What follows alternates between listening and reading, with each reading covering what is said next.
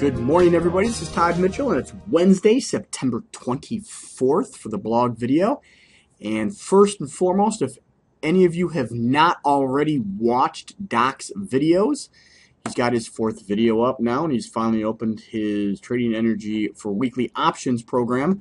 All you have to go to is fractalenergytrading.com. Fractal, F-R-A-C-T-A-L, Fractal Energy, okay?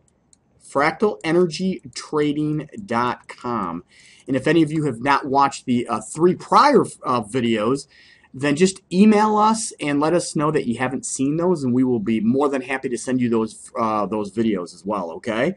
So the one market that I think is setting up real nice right now is ISRG, Intuitive Surgical, okay? This is a high flying stock. It's $456 odd, so you could trade the option on this.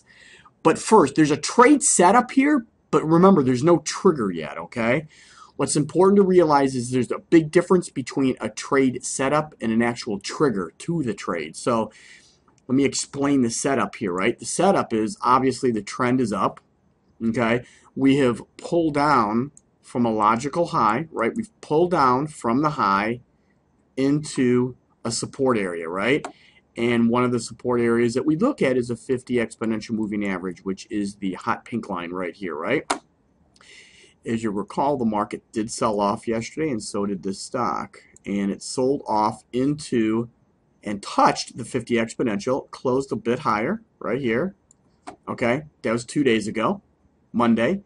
And then yesterday we had a lot of indecision in the market, right? And as you can see, the market really contracted, right? The high was much lower than the prior bar's high, and the low was higher than the prior bar's low. So we created that inside pattern. So we've got some indecision. So we sold off nicely 2 days in a row pretty much, right? 1 and 2. We sold off nice into support.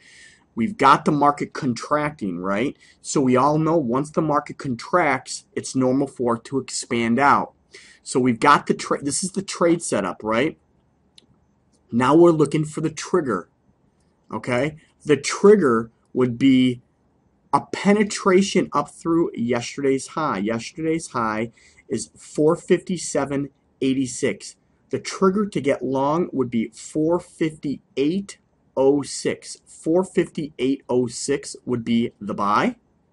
Now, since it's such a expensive stock, I would suggest trading the options. And I would suggest trading the in-the-money options, right?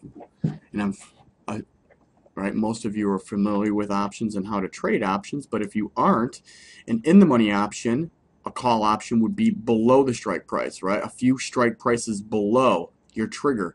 So basically, if your trigger is 458.06, right, once that's hit, you would want to trade an in-the-money either October or November. You could go out to November. That's fine.